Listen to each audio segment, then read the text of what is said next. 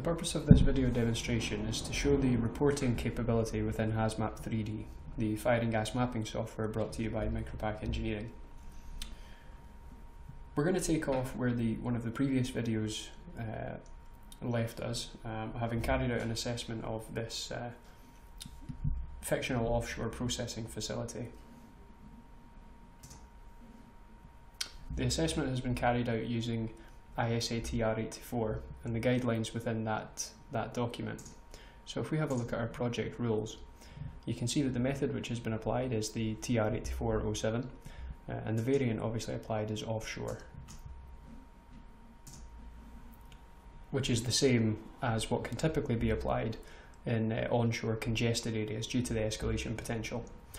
The actual specifics of this guidance document are out with this particular video, however there is another video on compliance and how HazMap3D is one of the few direct routes to compliance with most of the guidance documents that are available in the petrochemical industry.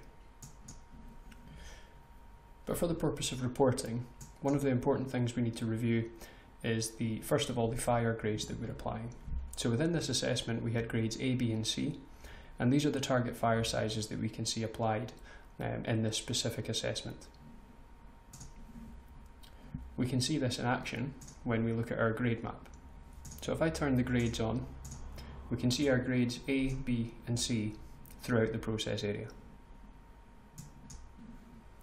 Also present within this assessment, if I turn the grades off just to clear up the 3D view, we have all of our flame detectors which have been applied.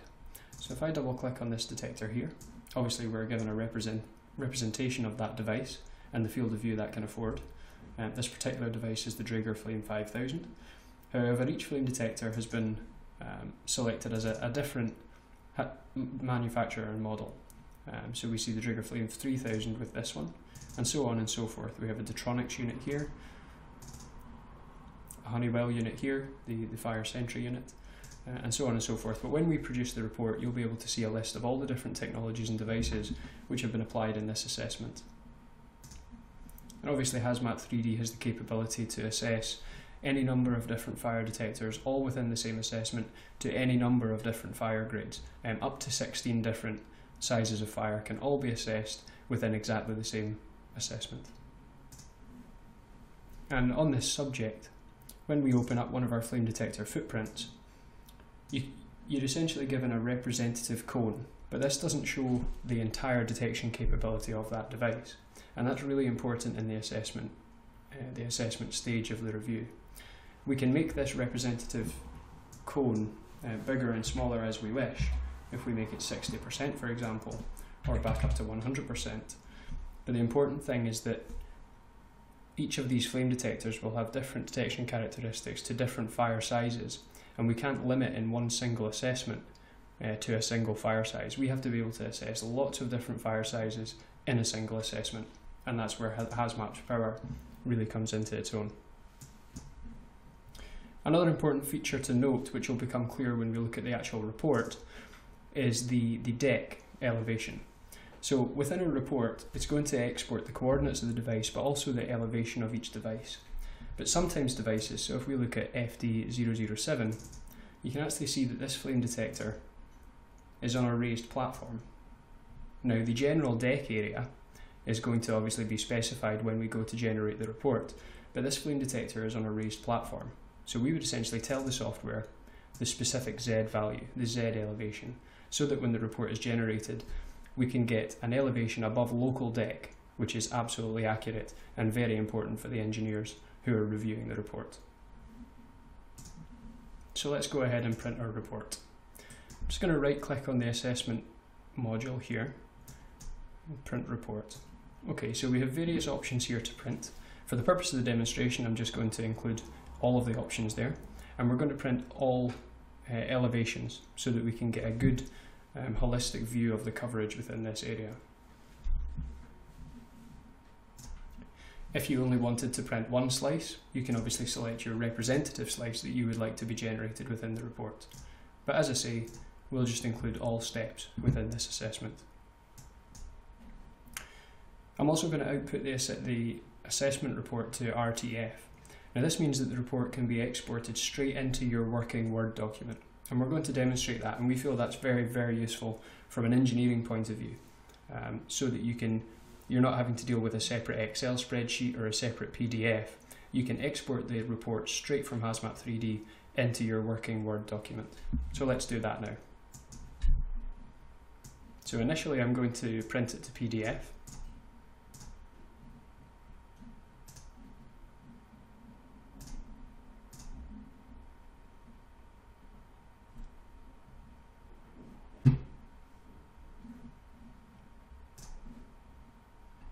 And here we have our report. So we obviously have the percentages which have been produced for the grades A, B and C. Control action 2 out of n.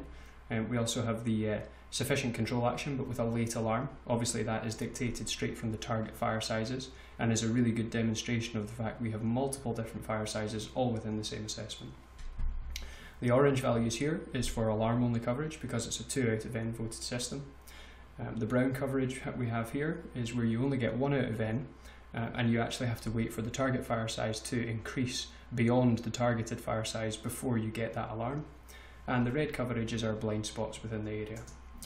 We also have our detector contributions within the area, so we can see the impact of the coverage of that detector from a 1 out of n standpoint, 2 out of n and greater than 2 out of n.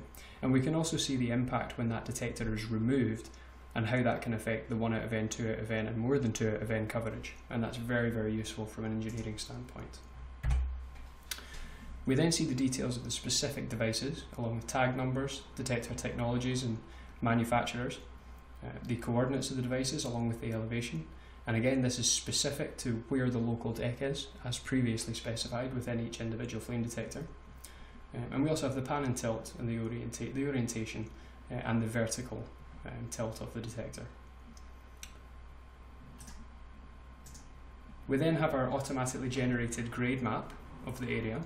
So this is an automatically generated 2D plot plan from the 3D model. And in this, it's a very quick and very useful way to have a look at what grades each piece of equipment is graded in a recognisable way to the engineer of that specific platform or asset. So we can see our grade A volumes here, our grade B volume, grade C, and a grade A and a couple of grade B pieces of equipment down here. We can also see the excluded areas from the assessment. So if we go back to our assessment, obviously these represent our entire modules here, which we obviously don't want to assess. So as we scroll through the assessment, we move up and down each layer, and this essentially gives us a very, very good representation of the coverage afforded throughout the area. And in order to put this straight into our working Word document, I'm just going to go to Insert,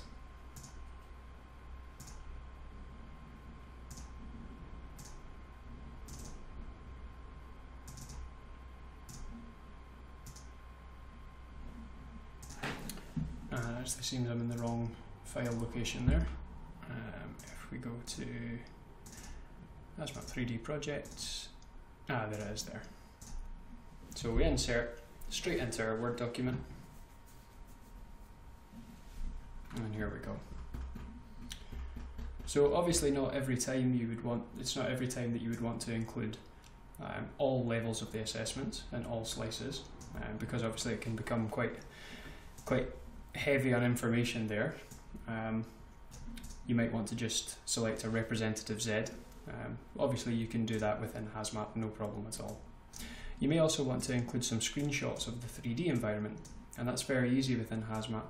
You can simply select the camera tool, take your photo, and paste that straight into your report, as and when you find the angles that suitably represent the coverage afforded. So we'll take another little photo of that and paste that into the report. With gas detection, we follow exactly the same process. So if we just minimize our flame assessment report there, and if we have a look at our gas coverage, within this area we're actually using simple coverage using dense and dilute cloud. Now I'm not going to go into the specifics of that particular methodology. If we have a look in the grades here, you can see how this is calculated, but we're going to cover that separately in another video on compliance as mentioned previously. But for the purpose of reporting, we're just going to print our report again, include all layers, and go ahead, print this to PDF.